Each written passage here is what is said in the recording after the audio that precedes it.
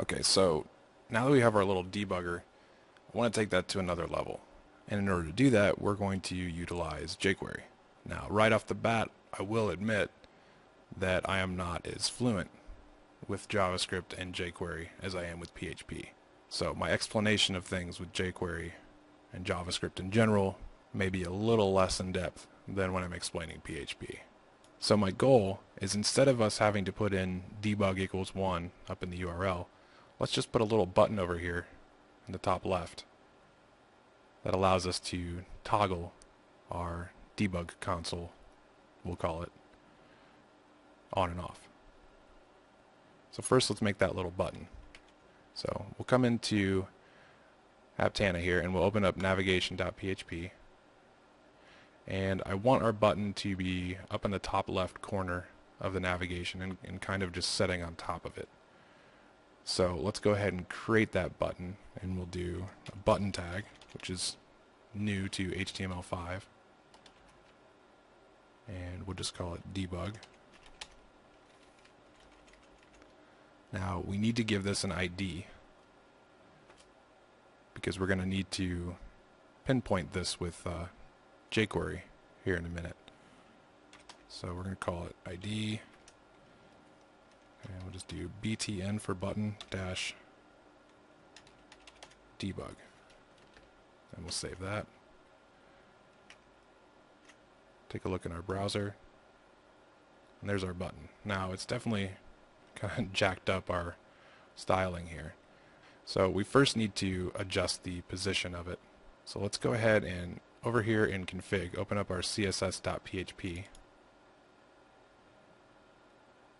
and down here in the style tag, we're going to go ahead and make a rule for that button.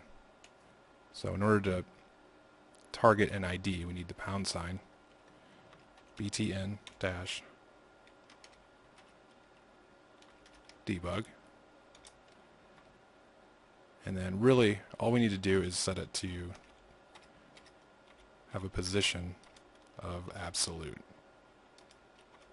which is kind of going to turn it into what you might think of as a layer. It's going to set it on top of that navigation.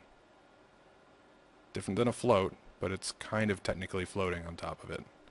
So save that. Go ahead and refresh. And there. Now it sets nicely up in the top left. Now I want to take advantage of the styling that Bootstrap already has pre-built into it for buttons. So we'll hop over to the Bootstrap website, getbootstrap.com, and they redesigned it a little bit, which was great. I wish they could have done that when I first started this series. There isn't a huge difference. The only thing that I noticed, and it's driving me nuts, is they put the navigation over on the right instead of the left in the documentation. So I just need to get acquainted with that. So if we click on the CSS tab up here, or the button, then we click on buttons over here on the right, and this is going to show us what we need in order to kind of get this little button style. So we need to do class equals btn, which tells Bootstrap that this is a button. And then we need to add to this button dash default primary success info, etc., whichever one we want, and that sets the kind of coloring for the button. So hop back over to Aptana here, and we need to open up navigation.php, and after the ID we do class equals btn to tell it it's a button, and then we'll just do button dash default for now. Save that. Take a look at our page, go ahead and refresh. And there. A little fancier looking button there. Now what we need to do is create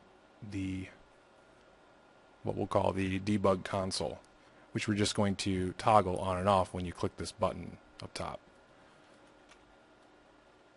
So back over to Aptana, go to index.php. For now we're just going to toss it down here at the bottom of the page. So we'll make a div, and we need to give it an ID.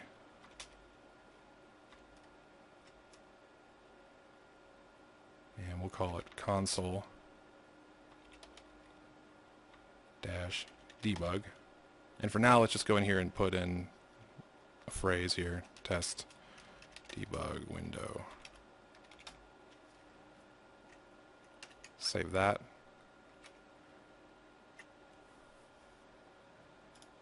Refresh the page, and there's our window down there at the bottom. So nothing fancy yet. Now we need to actually write the JavaScript or jQuery involved in toggling this on and off. So let's go ahead and in our config folder, let's open up the js.php so we can add some JavaScript. And after line 16 here, let's give ourselves some space and let's put in a script tag. This tells the page that we're going to write some JavaScript. So the first thing we want to address is we want to make sure that our window, our little default, so the first thing we want to address is to make sure that our debug console is hidden.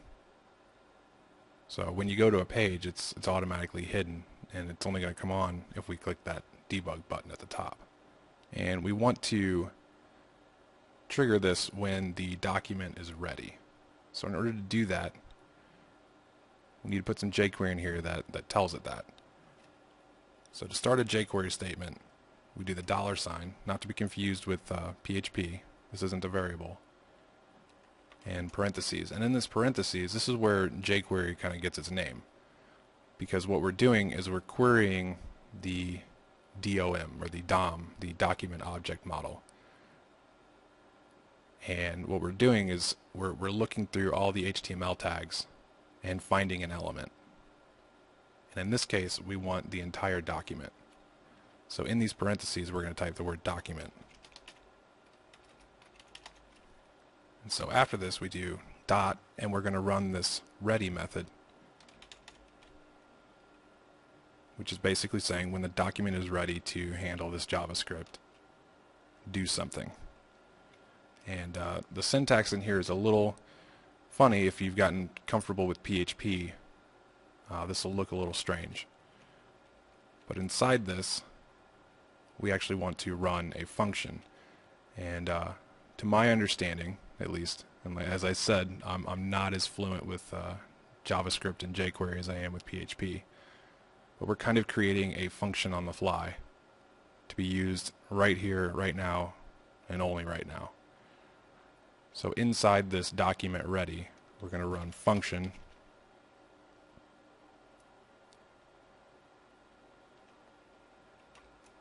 give it the parentheses, and then the curly brackets. So it's kind of like we're creating a function and running it immediately.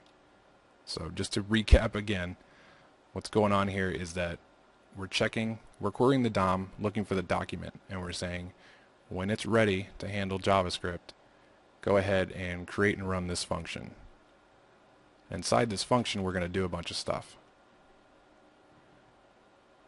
And as I said, the first thing we have to do is hide that debug console that we created, because we don't want it to show up unless we tell it to. So we're going to start another jQuery statement here with a $, and our set of parentheses. And now, instead of document, now we're going to look for that div that we created.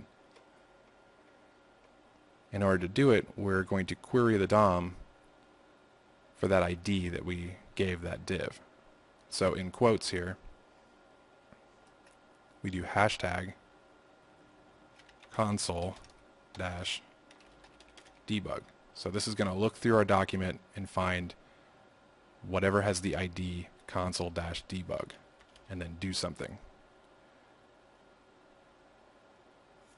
And we just want to run this hide. And that's it. It's as simple as that.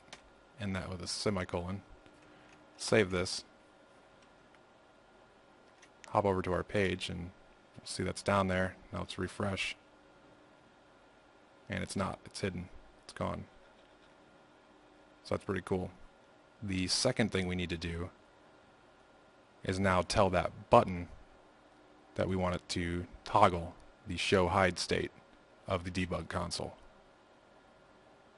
So after this line, after we've hidden it, we need to tell the page that if this button is clicked, do something. So start our jQuery, and this time we're looking for the button. So in quotes, we need that button ID. So # or hashtag btn-debug is what we called it. And now we're going to run click. So this is saying when that debug button has been clicked, we're going to do something. And for that something, we're going to run one of those functions again. So function, or parentheses, and then our curly brackets. Go ahead and just close that down here. So inside here, we're going to tell it to do something once that's been clicked. And it's pretty simple. We just need to query the debug console again. So hashtag console-debug,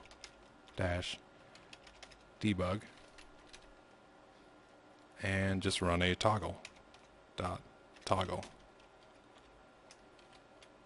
Close that statement. Save, and we're done. Let's go over here, refresh the page, and again it's hidden by default. If we hit debug button, scroll down, there it is. Hit debug again, it's gone. So that's pretty cool.